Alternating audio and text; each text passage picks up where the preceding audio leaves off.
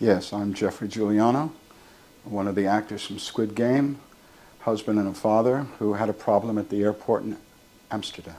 I had been on a shoot in Lisbon, Portugal, and my son and I had a layover at the Amsterdam airport. It was quite a long layover, and the service on the plane was not good, and something happened. We weren't able to get really any food and hardly anything to drink.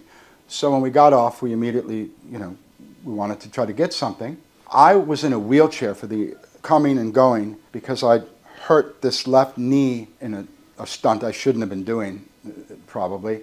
He was pushing me through the airport, and we were looking for a place to eat, and we saw McDonald's. Now, many people who know me know that I'm a vegan, an animal rights activist, and McDonald's is not my first, second, third, or fourth choice, but I didn't see anything else, and I didn't want to go too much into that airport. It's really big.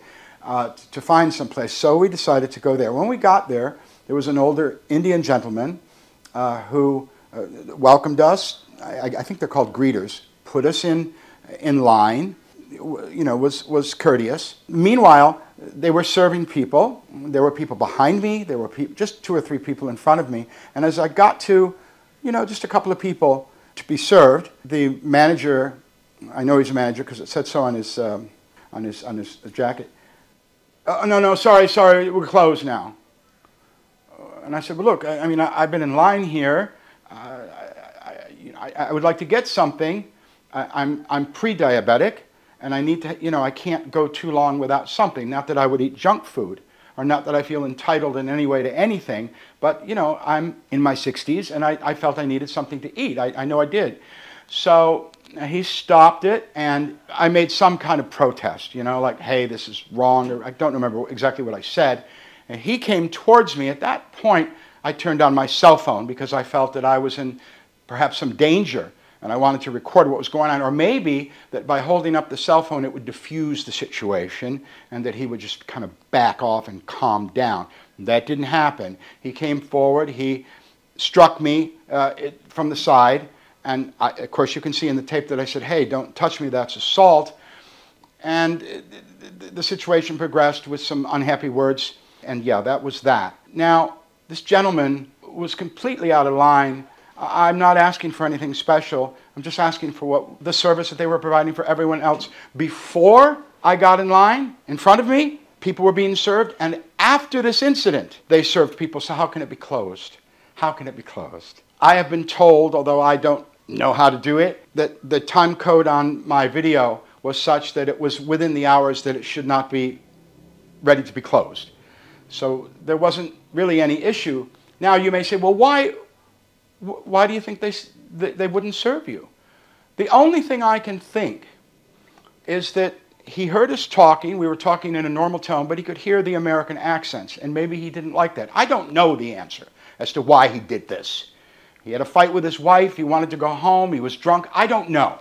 But I can surmise that possibly it was because we are American. And the situation just escalated to the point that he struck me with his body. And now I felt no sense of personal entitlement. People should be aware that this kind of behavior is happening at a restaurant. Look, we live in a world where there's school shootings.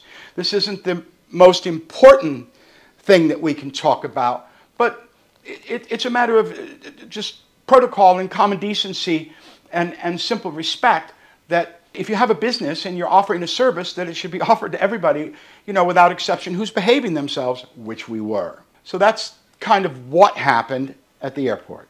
Yes, I'm going to take legal action, and I would like any attorneys out there from that part of the world to come forward to represent me. Sure, that would be terrific. But mainly, the basis of this story was informational.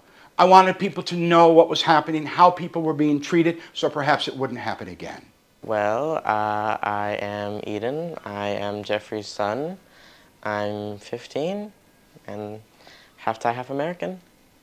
I was pushing my dad around in the airport, and we were just trying to get some food. We didn't really have many options because we don't eat meat. So we just went to go to McDonald's, but when we got in line, the guy basically was like, hey, we're closed, even though it clearly should not have been closed. And why just when we stepped in the line? Because we were just trying to get food. And then like everything just kind of went downhill from that. Like the physical contact and stuff like that. It was upsetting because I just wanted to get food with my dad and carry on with my flight and everything. I didn't like, I was just upset.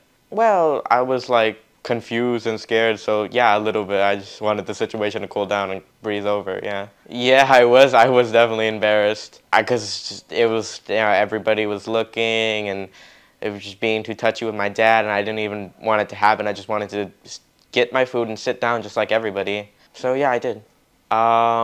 Maybe he's just a magnet for bad events. I don't know. Unlucky?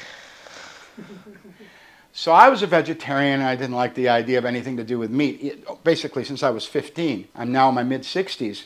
And I was hired to play this Burger King character for the TV commercials just right out of drama school. Well, I did that for a year and a half maybe. And then I was told that McDonald's was looking for someone to replace the guy on TV to do the commercials.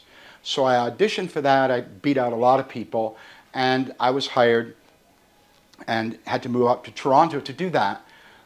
So I did these shows, safety shows for children, and commercials and appearances and so forth.